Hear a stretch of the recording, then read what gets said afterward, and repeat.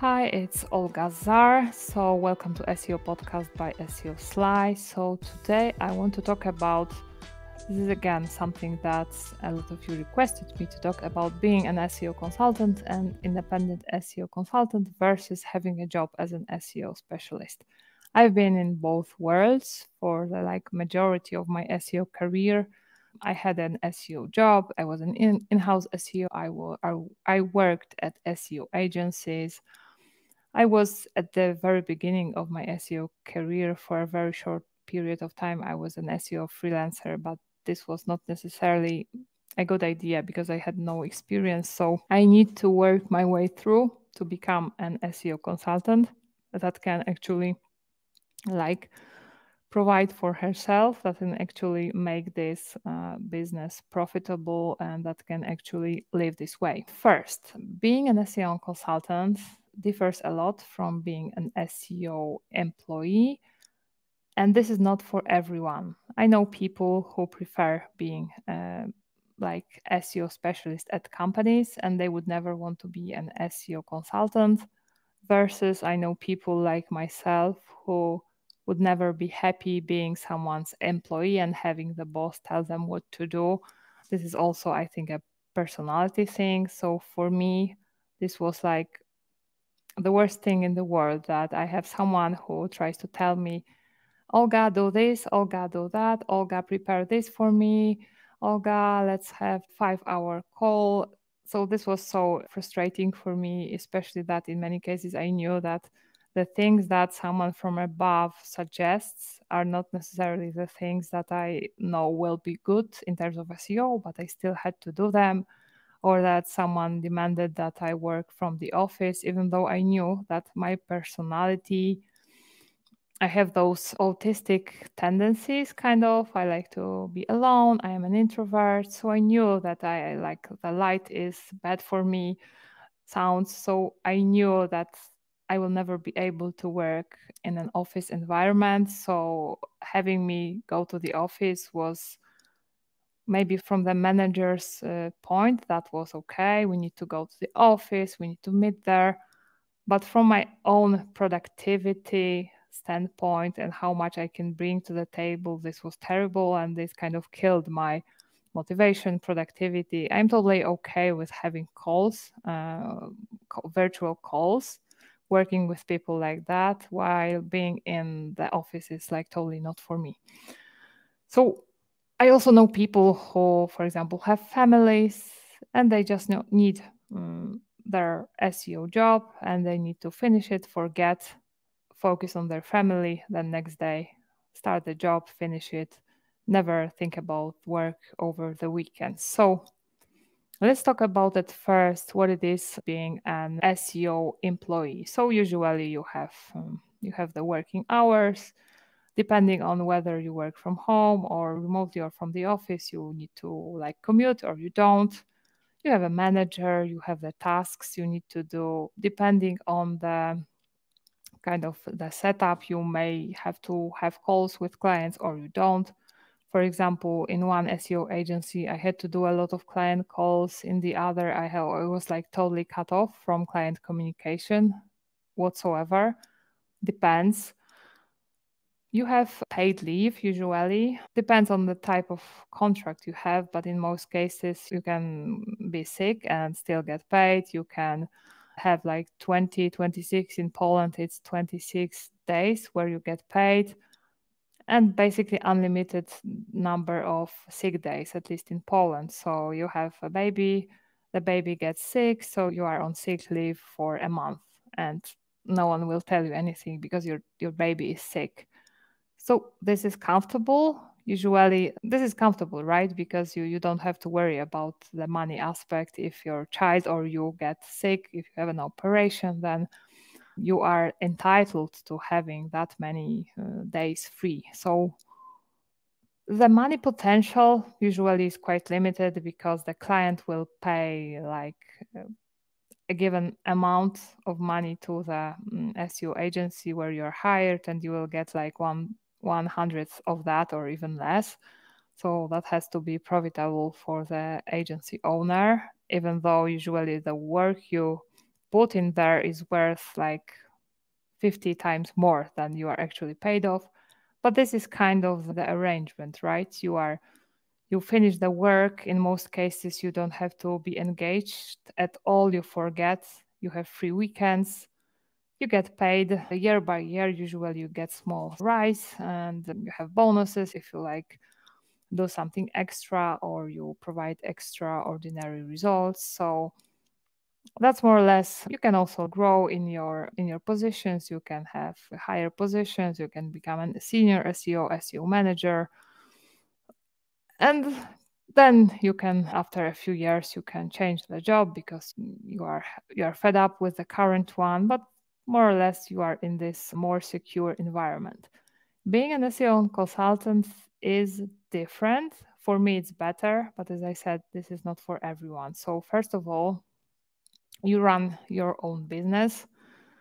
You have your own clients and you are accountable to them. And if you get sick, you have to either find someone who will fill in, you have to work some more hours in advance, or you have to arrange it with the client that for this month you won't be working, so you won't get paid. So this financial aspect is not that secure, but on the other hand, you usually get paid 10 times more, or depends, 5, 10 times more than as an SEO consultant than you would be paid as an SEO employee. So still, it is usually time money wise, it is way more profitable.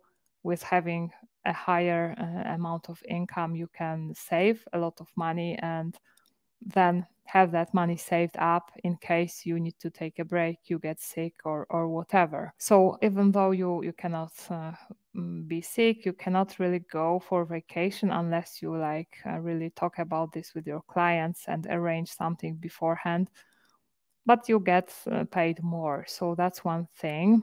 So another thing, you don't have anyone to tell you what to do. You need to be able to define that for yourself. You don't have anyone who will tell you you did that wrong, you did that right. There is a deadline. You will have to organize it all by yourself. So usually you need to have your own SEO management, project management tool where you put all the clients, all the deadlines, all the priorities. Everything lies on you. You need to know what you need to do, how much of it, when. Everything like strategy wise and organization wise is on you, but it gives you way more flexibility. So, for example, no one is telling you that you have to work from this hour to that hour. You can work whenever you want, maybe except for like being present on some calls, right? So this is like huge for me because if I don't feel like it, I can just go out and run. And most of my clients are from the US, which means that I am here in Poland. So my mornings, pretty much everything until 3 p.m., I am free to do whatever I want. But here's the thing, if you are an SEO consultant, if you are like an ambitious one like me, you will end up working way more than you initially intended. So at first, when I started out, I knew that I am contracted to, I don't remember back then, to do that many hours per week by those clients. So it means that I can work way less than I used to work because at some point I had 3 jobs at 2 agencies and I was an consultant with a client. Then I had one job and I was an independent SEO consultant, and it meant I worked like 70 hours or something. This was crazy. Then I switched to being a solo SEO consultant. So I knew that, okay, now I can rest, I can have more free time. I don't have to work over weekends. But the reality was that I basically kept working the same, more or less the same amount of hours because I love it, right? And I made it a goal to split my SEO hours into client work and my own kind of branding SEO slide type of work, and both are fascinating. And I usually end up working over the weekends too, but my goal is to stop that. Maybe to not stop that, but to work less, to try to work those 40 hours per week because it's simply at some point you will get burned out, even if you love SEO like I do. So that's another thing. You need to be aware that you may end up working more, and you may end up working over the weekends. You have usually direct contact with your clients. Sometimes they may need something urgent over the weekend, depending on how you set the borders. Kind of, you may need to answer them over the weekend. This is all up to you how you set it up. I usually try to be flexible. I don't want to say this is weekend, I'm off, forget. Usually I am reachable like every day. If something is happening, I won't be waiting until Monday to fix it. If I know that it may impact SEO, then I will fix it on Saturday morning, right? So this is the difference.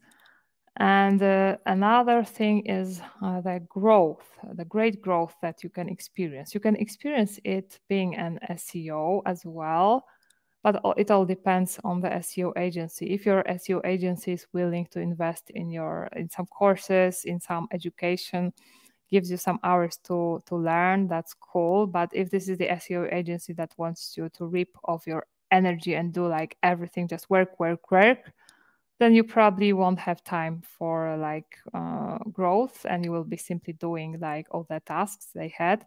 So the one SEO agency I was working on, like the one I was the longest with, they were cool because they actually, at some point, they understood how I work, that I like to work for a longer time on one project. I don't like to like quickly change things. I don't like calls because in most cases, I think calls are like a waste of time. And if you're an employee, you don't care, then you can, of course, sit for 5 hours on a call and do your own stuff during that and get paid for that.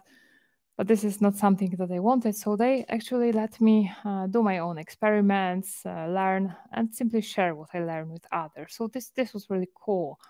And as an SEO consultant, this is also something that I can do, which is great because 50% of my time I spend on reading, learning, sharing the things I learn with my audience, and then I have like real clients for whom I have a lot of time and to do a lot of things, and they're all eager to implement those things. These are not like corporate clients that will not implement anything in like years. These are the clients where I have access to their sites, and I am able to implement those things and experiment very, very quickly, which is the best learning field for me as an SEO because I have practice and I have like theory and I have the audience and I have great relationships with my clients. So for me, the path of being an SEO consultant is the best one and the only one. It doesn't have to be for you, but I hope with this video I was able to show you a little bit more of how it looks from this side of that side so you can better decide what's best for you. I hope this video was helpful. If you like this video, please like it, share it with others, give me a thumbs up, and help me grow my channel because all I do here for free. I share my knowledge for free so that you can become a better SEO. That's all for today and see you in the next video. Bye bye.